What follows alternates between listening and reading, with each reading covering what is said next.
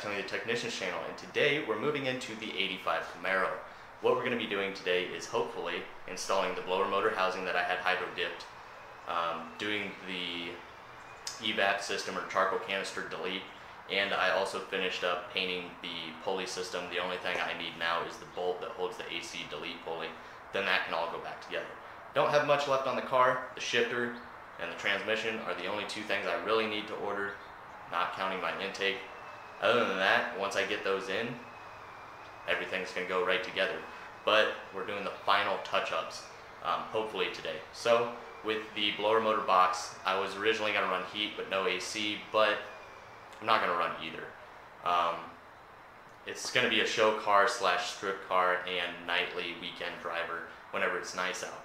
So instead of using heat, I'm going to use my blower motor box as kind of a area for my excess wiring until I get the car done and tuned and I can figure out what wires I can actually get rid of.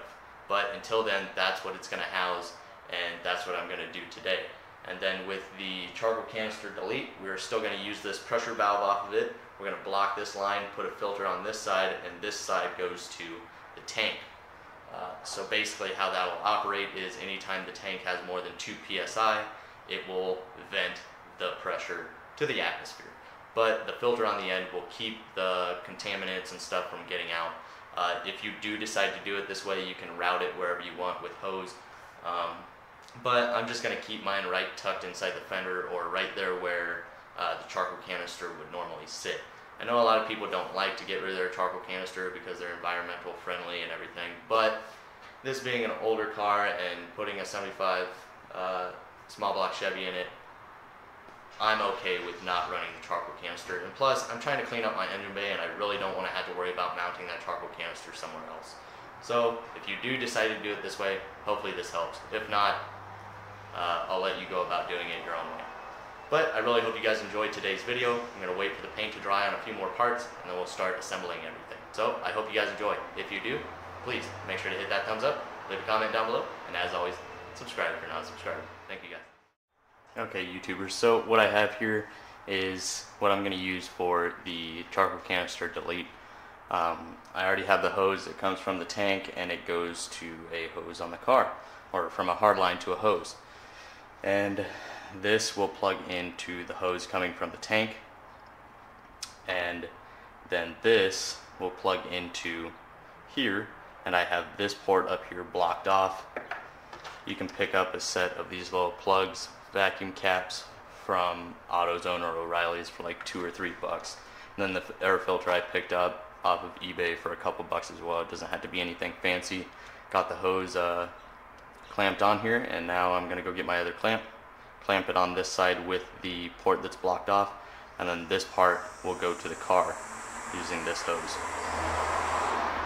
So that's what I'm gonna do, and then I'll show you once I have it hooked up. So this is my charcoal canister delete all installed. It's pretty easy once you get the charcoal canister out. Here you can see the line coming from the tank to the single port on the valve, and this top port is plugged, so it releases pressure at 2 to 3 psi, and then this hose goes to the filter.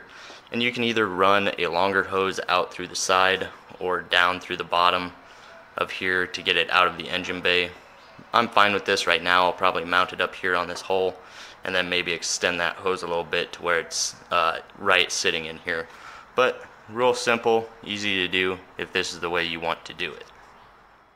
So you already saw me install the charcoal canister delete. I just got the blower motor housing mounted in. I have 3M tape on the back of it. I wrapped it all around there and kind of pressed it into place, and then installed the bolts. Real simple. I really like this hydro dipping. I think it looks really nice. Sorry about the glare, guys. Trying to get it at the right angle, but it's not turning out so well. So here it is. I think it looks pretty good. Now I'm going to take this excess wiring and get it installed into the blower motor housing and put the blower motor in. So that's it for today. I'm just going to show you quickly what I did, and then I'm probably going to put some of the pulley system back on the engine, but not all of it until I get that bolt. But here you can see I got the main wiring harness ran.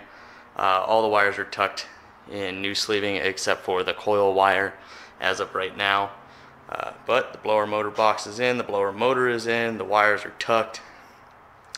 The charcoal canister delete or bypass is in, and everything is good to go. The only thing I have left to do with the wiring is to get bigger versions of these hold downs, because these aren't big enough to actually hold the main wiring harness, and I need them so I can kind of route this stuff exactly where I want it, because I'm going to tuck it up underneath the firewall right here nice and neatly, but the ones I have aren't big enough, so I'm going to pick up some bigger ones and then permanently mount the wiring harness, and then that should be it. Okay, YouTubers, so that's it for today. Not really much of a how-to, more of just an update of what I was doing today.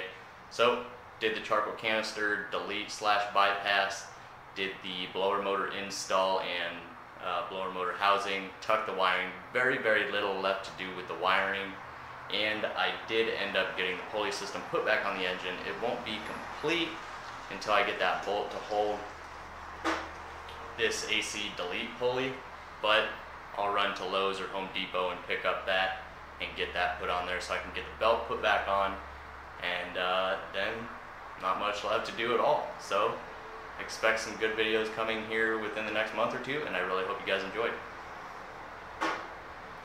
If you did enjoy this video, please make sure to hit that thumbs up, leave a comment down below, and as always, subscribe if you're not a subscriber. Thank you guys.